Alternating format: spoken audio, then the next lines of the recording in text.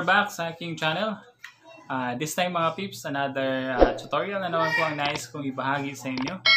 Pero bago tayo mag-proceed, kung bago ka lang sa aking channel, pa-support naman. Please hit that subscribe button mga peeps, and then paki-include na rin ng notification bell para always updated ka sa mga bago nating tutorial videos. So tara mga peeps, proceed tayo sa ating gagawin ngayon. So nga pala mga peeps, ito yung ating lalagyan ng SOBC or snap-on base with cover mga peeps. Ito yung SOBC mga peeps. Ayan. Ito yung base, and then this one is the cover mga peeps. So to know more about the details sa gawain ito or sa pagkakabit nito mga peeps, please watch the video till the end nang sa gayon makompleto nyo yung detalye mga peeps. So tara, let's do this. Nga pala mga peeps, yung mga kakailanganing tools lang sa pag-install nito is just a piece of drill, itong gunting mga peeps, riveter, and then itong ating pang marking mga peeps. And then yung main materials natin is itong SOBC, snap-on base and cover, and then itong ating blind rivets na 1/8 by 3/8. So tara, let's do this! So nga pala yung mga pamamaraan na nakasanayan ko mga peeps. Una kong kinakabit is yung itong kanyang height. Ayan. So just make sure na you cut it very precisely. Kumbaga nasa tamang sukat siya mga peeps. Ayan. Para walang gap. So yung gagawin nating spacer is just a piece of YC molding clip. So lalagay lang natin dito mga peeps. And then we drill.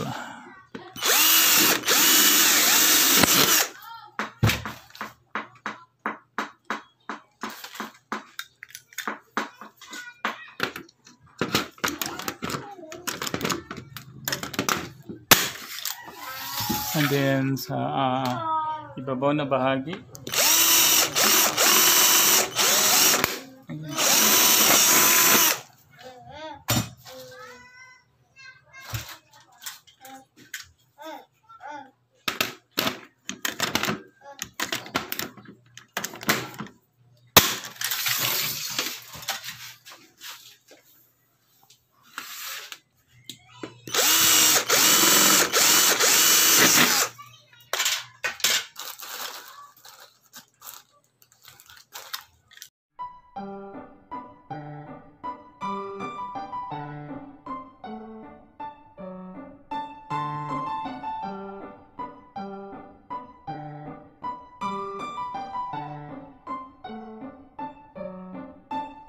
so ayan mga peeps, after we install the horizontal part ng or yung patayo na bahagi ng ating SOBC, next natin ilalagay mga peeps is yung kanyang thread. Ayan, nakat ko na nga pala siya kanina. So check natin if nasa tamang sukat yung ating pagkaputol nito mga peeps. Ayan, medyo masikip ng konti, so we need to kailangan nating bawasan ng konti mga peeps.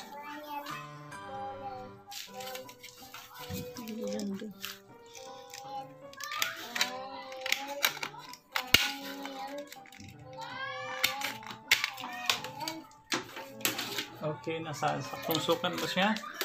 And then ito yung aking nakasanayang gawin mga peeps. Nang sa gayon nakasanayan kong gawin, in which I think maganda siyang pamamaraan para ma-produce natin yung ating ginagawa ng maayos mga peeps. So nagawa ko ng marking, ayan, as you can see. Then kakaltasan natin to using this gunting mga peeps, just like this one, ganyan. And then dito sa may kabila,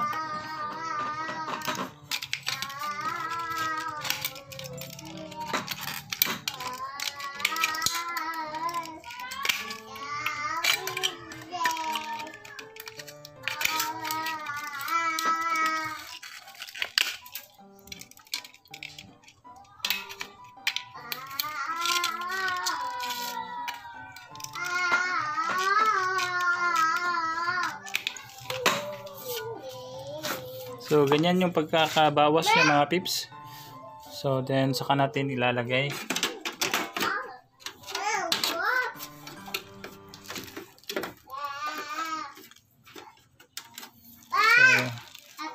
yes!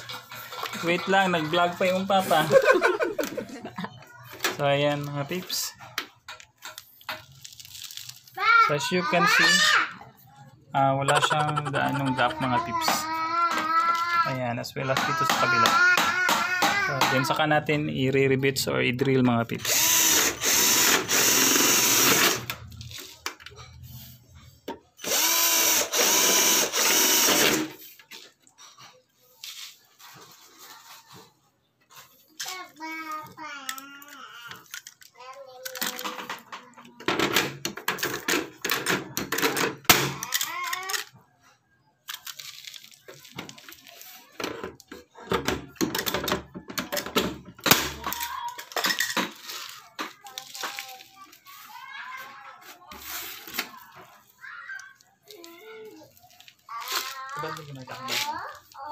So after natin malagyan ng dito sa may bottom part, doon naman sa may babaw na bahagi mga pips.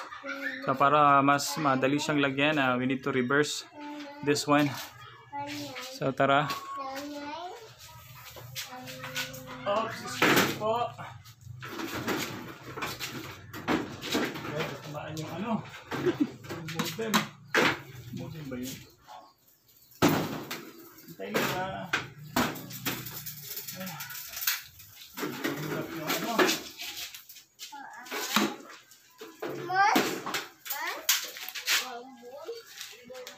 So just repeat the process lang po.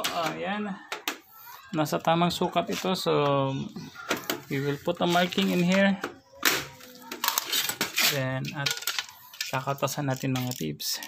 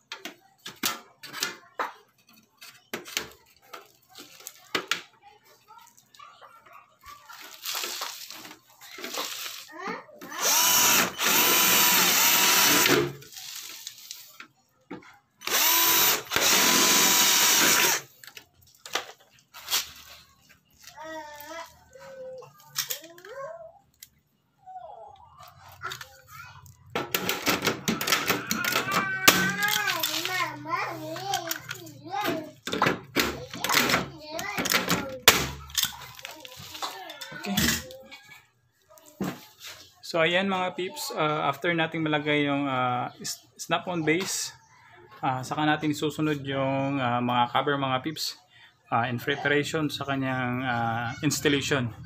So una kong nilalagyan ng cover mga peeps is yung sa ibabaw na bahagi. So I already cut a piece of cover mga peeps na kasyang-kasya dito sa kanyang sukat. So ganito lang yung pagkakabit mga peeps. Ayan. Then press natin. And then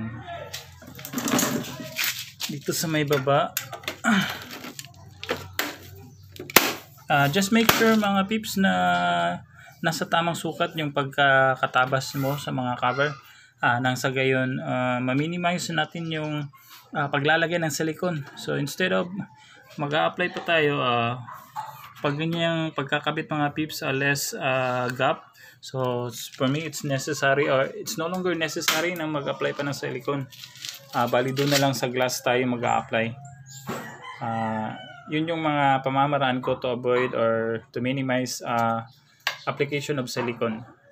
And then after natin malagay yung mga horizontal part ng ating cover, then saka natin lalagay itong mga vertical part ng ating SOBC. So ganyan, dyan. Press mo lang. Okay. Then sa kabila naman mga peeps.